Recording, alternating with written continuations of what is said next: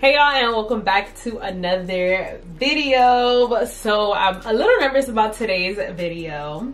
So I am going to be trying out the shingling method for a wash and go for the first time ever. Never tried the shingling method.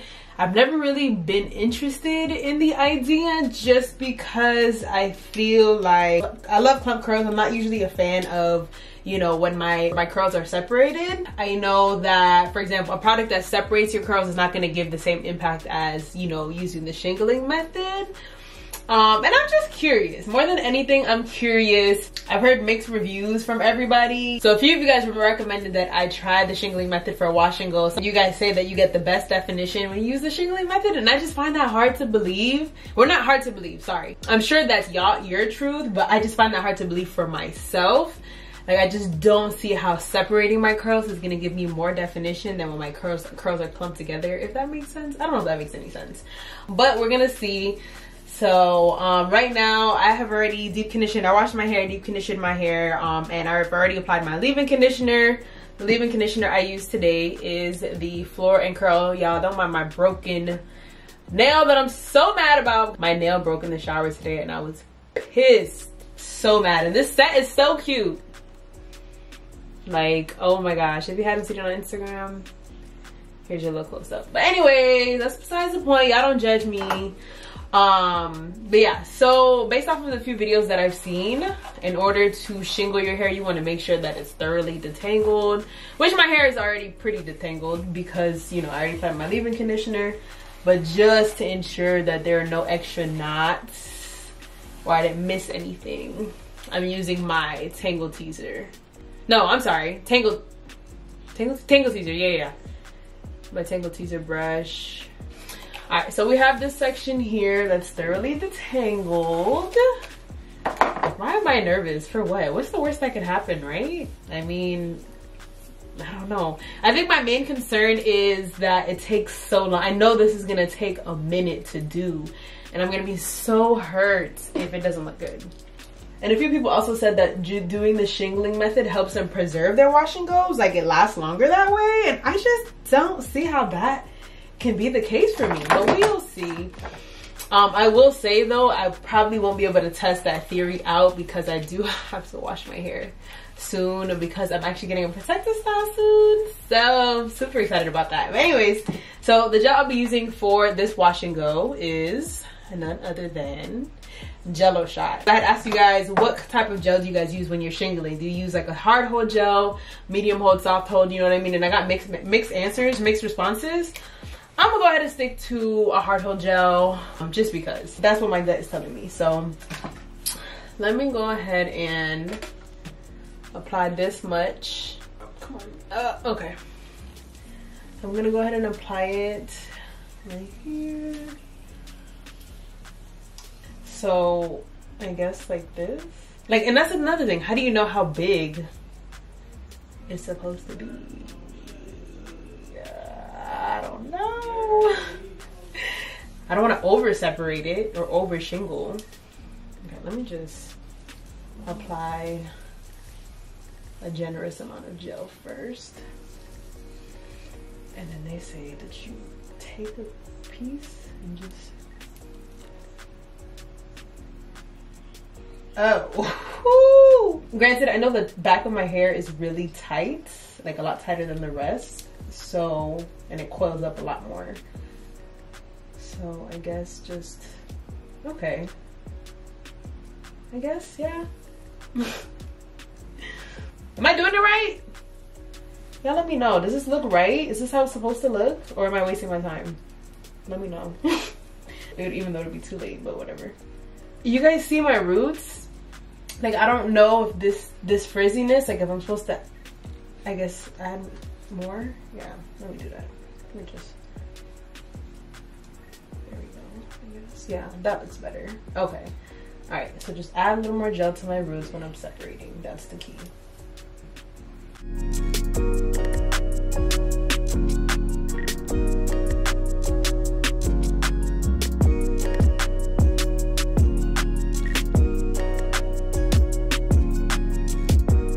So yeah, I think what my problem is, so I go in with the gel, I shingle, then I have to go in with gel again to secure my roots. Like, that's just too much for me.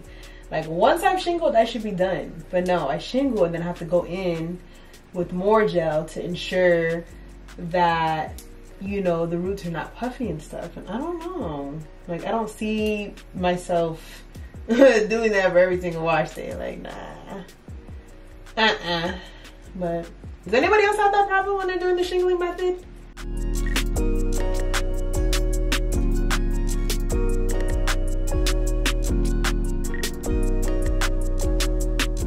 All right, y'all, so we had a brief intermission, but we're back. And one major difference I will say between styling my hair using this method versus my regular method, which is, by the way, if you're new here, I usually do the smoothing, breaking, and praying hands. I do all three of those methods when I style my wash and goes, but my hair is already almost dry. Like, I don't know if it's because I'm using Jello Shot. You guys know the crunch on Jello Shot is real, but I feel like my hair is gonna dry a lot faster this way.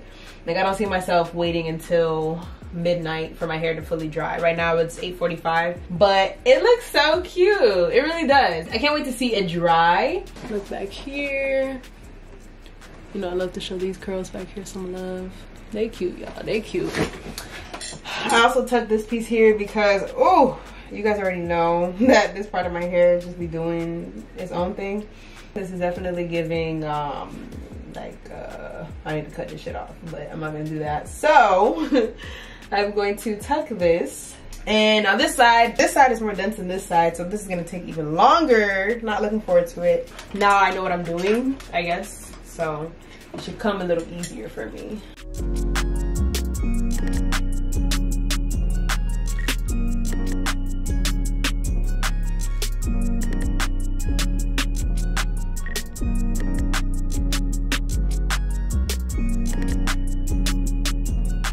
One last thing I would say I'm struggling with on this side of my hair, so because it's so much more dense, it's kind of harder to gauge like how big the sections are, you know what I mean? But damn, this is taking forever. And there's literally no rushing this style. Well, not the style, but this technique.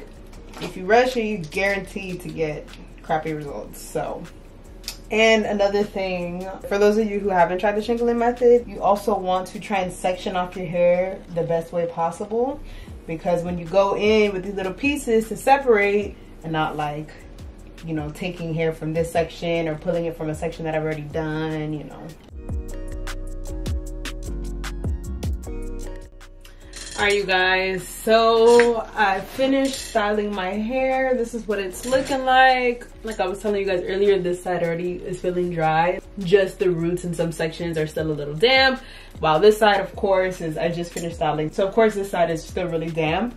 But I feel like honestly within like an hour, my hair should be fine. And I don't even think I need to sit in the dryer. Well, I will, just because I ain't gonna tell you what time it is, but it's about to be my bedtime, so I may just sit in the dryer just to speed things up a little bit. But if I were to have styled my hair using the shingling method on a regular day, like early in the day, and I let it air dry, I think I would be good in like a couple hours. But first few things I'm gonna say is these two products don't mix well together. I mentioned this leave-in in my week of favorites.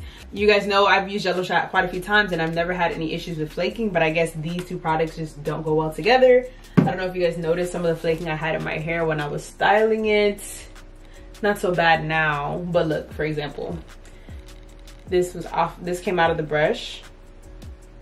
So like a bunch of like clumping and stuff like that. Number two, overall, I just feel like my hair feels really light. It definitely feels really light and it looks so small. I feel like I have no hair. It just looks so little, so small, and it's only gonna get smaller. This side is still wet, so it's only gonna get smaller. I will get back to you guys once my hair is fully dried, before I stretch my hair, and then of course after I've stretched it, so that won't be until about tomorrow.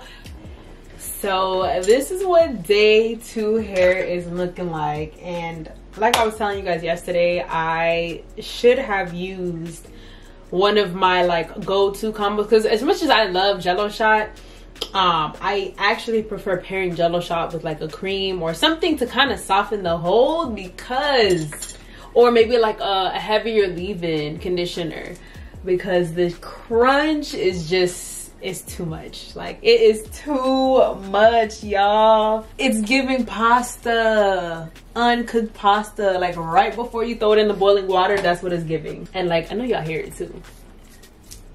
It's too much. And then I don't know what I was thinking. This is my first time doing the shingling method. I just thought that I would need a stronger hold gel. I'm gonna go ahead and stretch my hair and try and, you know, make this look a little more presentable. So I'm gonna go ahead and stretch this out and see what I can do. Oh my gosh. And I think I put too much gel in some sections, to be honest with y'all, because look, yeah, I just should have added a little more water so that I don't have this straight piece. Got me looking like my hair is heat damaged. But anyways, let me go stretch my hair. Okay, hold up. I definitely scrunched and stretched the hell out of my hair because that crunch was just not gonna cut it. My hair feels really, really soft. I was able to get a majority of the crunch out, so my hair is it's nowhere near as hard as it was before. It's a lot softer. It's no longer giving uncooked spaghetti. It's no longer giving uncooked ramen. Now it's just giving elongated wash and go with like a little bit of crunch, which is okay. This is the type of crunch that I'm okay with. You know, I could rock this type of crunch. But my hair is super defined. I have a little frizz over here. Because this part of my hair, this section is a little harder to define than the rest. But I also think it's time for me to get a trim. So my thoughts, I feel like I could try this again. I could try the shingling method again. I don't think I've perfected it. Obviously, I mean, it's my first time trying it. One, I want to do it on freshly trimmed hair. Two, I want to use, if I'm using Jello shot, I need to pair it with something else or something that's not as strong of a hold. So like maybe the Talia Wajid curl definer and Jello shot, or the curl definer and the main choice gel. I think that might be a vibe. And I'd love to see how this wash and go evolves. But my hair is looking a lot better than how it looked before I stretched it, because before I stretched it, it wasn't giving. So now I got some fluff. My hair is a lot softer. I have some movement. It's not as crunchy. My hair just feels so flowy. Like, look at that. My hair never does that when it's dry. Like, hardly ever does that. But let me know what you guys think in the comments. Have you guys ever tried the shingling method? What were your thoughts? And what do you think of my results? And how do you think I did by styling it? It's not perfect. Like I said, this is my first time trying the shingling method, but I don't think I did a bad job. It came together really nicely. And these coils in the back, hello, like. But yeah, let me know what you guys think of my results or this product combo. Well, nah, you don't want to try this product combo because the flaking, you can also see on my shirt. I got some flaking going on. But I hope you guys enjoyed this video. Thank you guys so much for tuning into this video. I will see you guys next week.